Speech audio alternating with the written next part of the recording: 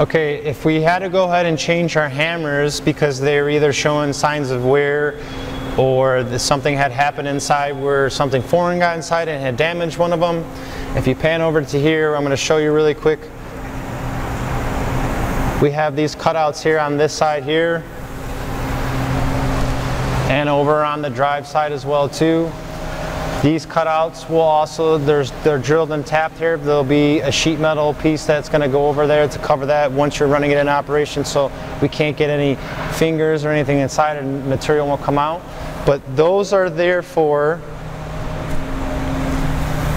if we're going to go ahead and change the hammers, because the hammers are on pins themselves.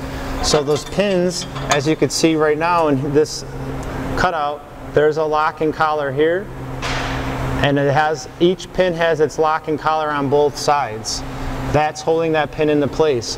So if I go to change the hammers, I'm going to remove this lock collar. Once this lock collar, or if we were doing it in this aspect, we're going to want to loosen the drive side lock collar.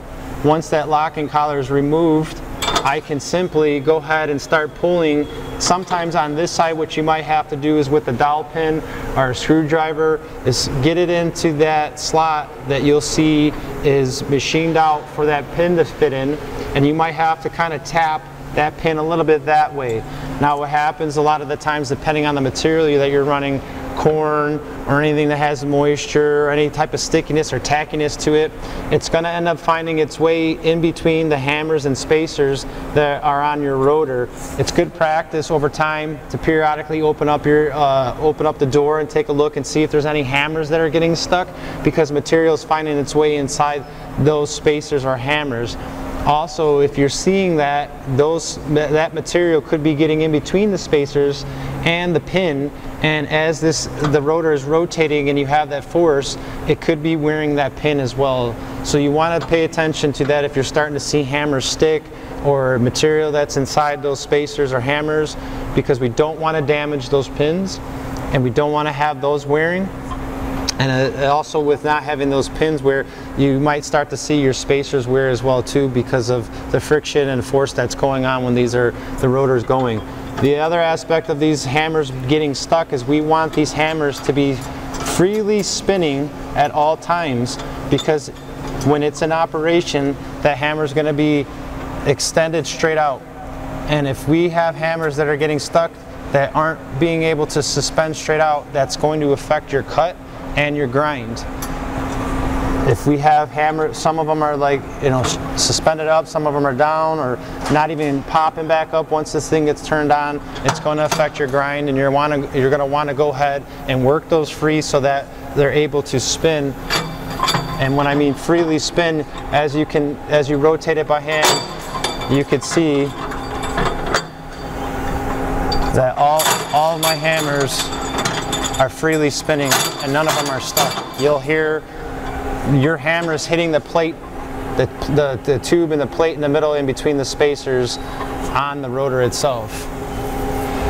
So once we got the lock and collar off on this side, we have the pin out. Basically what we're doing to change the hammers and to make sure that you're doing it effectively is you can either have somebody helping you or you could be doing it by yourself depending on the size of the machine. Also, as I forgot to state, before we go ahead and put our hands in any type of machine, make sure that it's either completely unplugged or you put your lockout tag out on it for safety aspects. We never want to put our hands or any type of our body inside this machine unless it's been turned off and we know that it's not going to turn on. Once this pin is removed, we're going to start simply removing it out this way, and as we're removing it, we're going to try to grab the spacers and the hammers as we're removing it. Now, when doing this and changing the hammers, if you're putting in the same exact style hammers, you're just replacing them because they're worn. To do this in a timely manner, as you're taking the spacers off, you might want to stagger them or set them in a sequence where you know they're going to get put back on when you take that pin, when you completely remove this and put your new hammers on, because you're going to be using the same spacers. Now, keep in mind that when you take these spacers and hammers off, this is going to be a time when we're going to want to check that pin that's inside there. If we start to see some scoring, some rounding, or if it looks like it's getting worn on that pin, it's probably a good idea to just take the pin out and replace it and if you're down or you don't have any, contact us so that we can get those out to you, because we do not want any wear or any damage to that pin. Now, once we have that all out and we have our spacers, how the hammers get installed is based off of the pattern or the print that was sent to you when you bought the equipment, because they all have different standard sizes, where, as I talked before in the video, where we can go fine or coarse. There's coated hammers, there's non-coated hammers. We have 1/4 inch thickness, we have 1/8 inch thickness, we have different thicknesses, we have all different types and styles of hammers that we can put inside of our machine. So it's very imperative that you're paying attention to not only having the print, to reinstall your hammers and your spacers, because your spacers are going to have different spacing depending on the pin, and that's in a sense so that we cannot come in contact with a hammer from another pin. So not all the spacing is going to be the same. So it's very imperative when you start off, if you're doing it all over again, you can start fresh because you know you're removing all of them. But on the print itself that comes from you, you'll see it'll have the different sizes and how many different spacers. So we're going to want to pay attention to that when we're reinstalling those and putting the right spacer and the hammer sequence based off of that print. And then depending on how many pins you have is where you're going to start off on the print. You'll see on our prints it'll have pin 1 and 3 and 2 and 4 if it had 4 pins, or on this one I believe there is 3 pins on this rotor, so you're going to have pin 1, 2, and 3. But as I stated, each pin might have a different sequence as far as spacers and hammers, so please pay attention to that as you're installing it, and make sure that you're doing it the right way from starting. You know, as you have, I usually try to have the print in front of me on the door as I'm doing it, and don't try to rush or just assume that the spacers, you know, you're eyeballing it, because if it's off just a little bit, because some spacers can be, you know, just a 1/16 of an inch difference, and it might look like they're the same, but they're not. And if we have any issues where we don't have the proper spacing, we go to turn this on, and these come into contact with each other, there's going to be a big problem. Now, once you get your new set of hammers in, as I stated before, as you can see here, we have locking collars on this end and this end. That's to allow that the pin that's in there is not going to be able to slide or shift or come out, and it's going to hold these hammers in place. So periodically over time, depending on whatever material you're running, you're going to want to check your hammers. If they have the coating, make sure that you still have the coating. Also checking the tips and the corners to make sure you still have a good point, they're not rounded. Also, sometimes with the coating, it'll start eating away at the coating, and then once it gets to the coating, it's going to start eating the hammer itself, and you might see a void or a hollow point inside those corners. Once you start seeing that, you're immediately going to want to go ahead and change your hammers, because it's going to affect your capacity as far as your throughput, and it also is going to affect your grind, where you might start seeing it's a little bit coarse, or you're not getting the fineness that you got. And if you do see that downstream, that would probably be your first checks and balance as far as go check and see what your hammer condition looks like. Be careful when you are changing the rotation, making sure that we're checking the vibration, because when we balance these at our facility, we're balancing them in a sense of whatever direction that we were either instructed that's going to be going in the field, or you know, whatever was disclosed when it was purchased, and how it's going to be set up inside your plant, and how these are balances off of degree angle.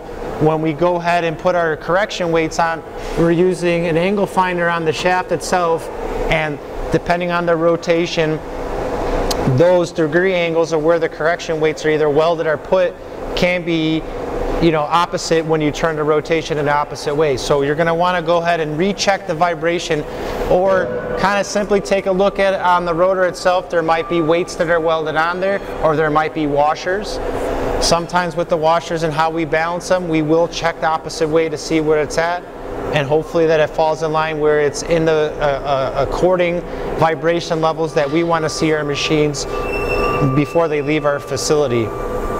Now, with changing hammers and vibration and all that other aspect too, we're also going to want to make sure that we're paying attention to our couplings. As I was talking earlier in the video, if we had to go ahead and change the bearings, if we are loosening the motor, we're going to pay attention to our shims that we have.